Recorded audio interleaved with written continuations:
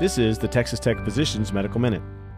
With the winter season, many people are headed up to the mountains to enjoy the winter weather.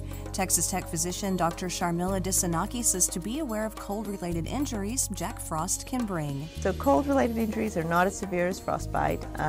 They happen in slightly lower temperatures, but they're much more common for that reason.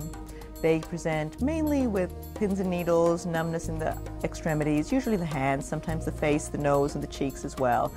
And they can cause long-term chronic problems and hypersensitivity to cold.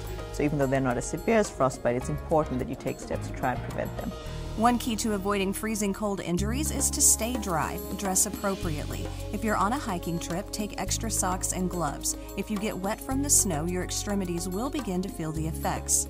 If you are with a companion who shows symptoms of cold-related injuries, do not begin to warm them up unless you're at a location where they can remain warm. Many people make the mistake of warming a person up and heading back into the cold environment to get to safety.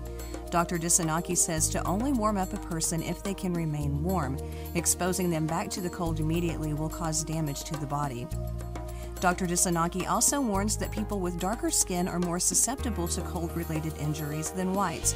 To prevent further injuries from the cold, seek warm shelter immediately, drink warm liquids, and get dry.